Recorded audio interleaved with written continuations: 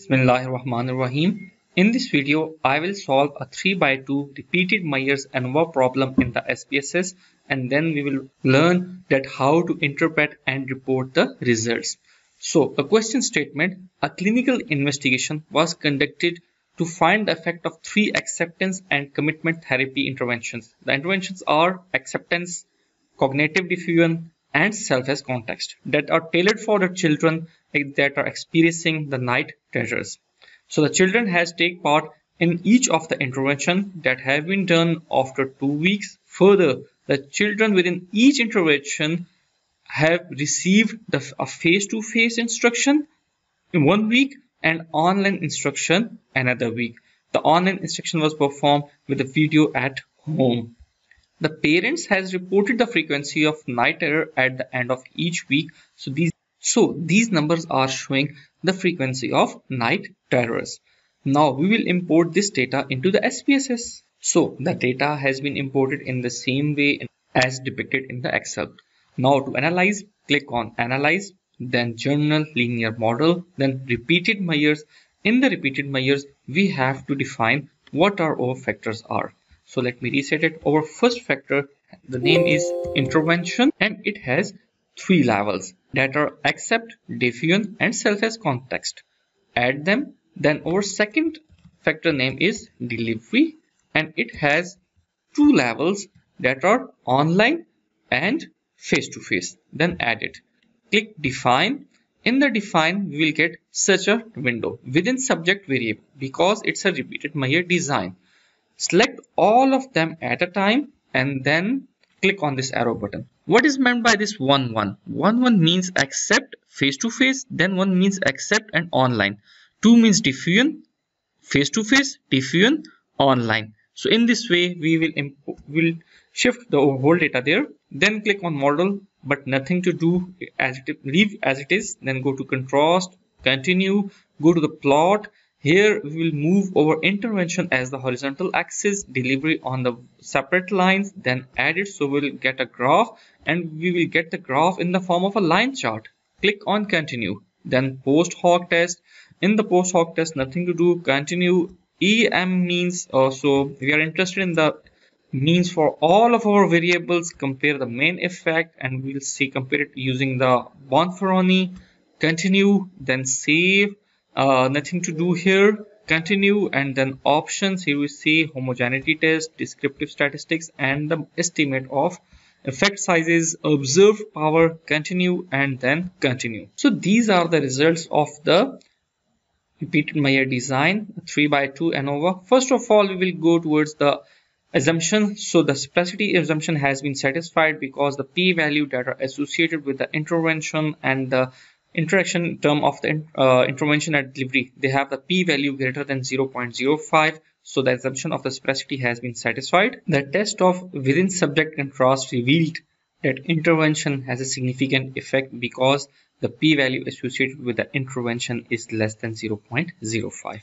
Further, the delivery, it has an insignificant effect. The p-value is greater than 0.05. It is 0.865.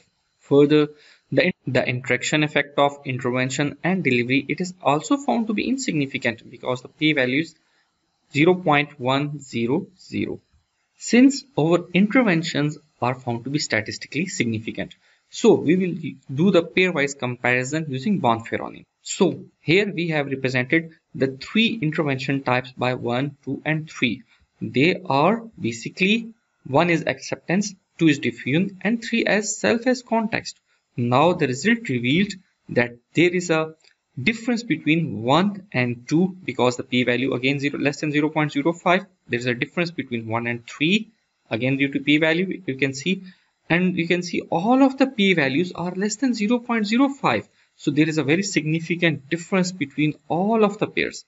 Now we come down towards our plot, and here you can see that this one means acceptance and this green line means online. So the least number of night terror are obtained for the acceptance intervention type and the delivery type for the online. However, if we move towards the intervention type of 3 that has been self as context, and when it is delivered as On line 3, we got the higher number of night terrors. Now we will interpret the whole results a 3 by 2 because the 3 intervention type multiplied by 2, these are delivery types. Factorial repeated Measures ANOVA was conducted to investigate differences in night terrors for the intervention and the delivery types. The normality assumption was checked by the conduction of Sphericity test, and we got p-value greater than 0.05, and the Sphericity assumption by Mauchly test of Sphericity, and both tests are found to be satisfied. The main effect of intervention was significant.